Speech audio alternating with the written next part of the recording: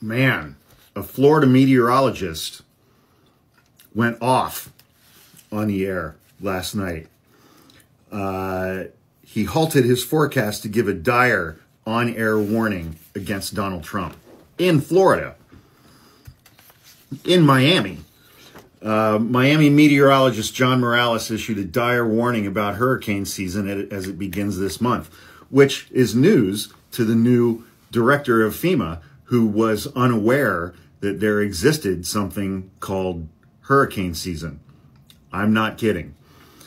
He began with a clip of Hurricane Dorian slowly moving due west directly towards Florida in 2019.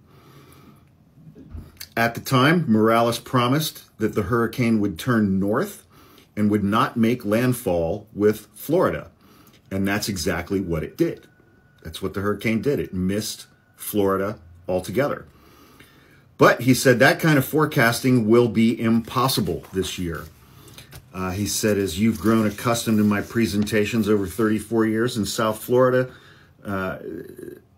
confidently, I went on TV and told you this hurricane is going to turn. You don't need to worry. And then it did. And I was right because of the forecasting. Then he dropped the bombshell. I'm here to tell you I'm not sure I can do that this year because of the cuts, the Doge cuts and the Trump cuts, the gutting, the sledgehammer attack on science in general. And I could talk about that for a long, long time and how that's affecting the leadership in science over the years and how we're losing that leadership. And that is a multi-generation impact on science in this country. On the screen behind him appeared bullet points reading Central and South Florida National Weather Service is up to 39% understaffed. There's been a 17% reduction in weather balloon launches across the United States. And he said that has degraded forecast accuracy. But specifically, let's talk about the federal government cuts to the National Weather Service and NOAA, NOAA, he continued. This type of staffing shortage is having impacts across this country, noting the weather balloon loss. What we're starting to see is that the quality of the forecasts is becoming degraded.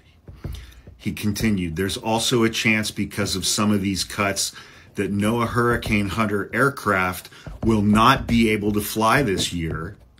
And with less reconnaissance missions, they may be flying blind if they do.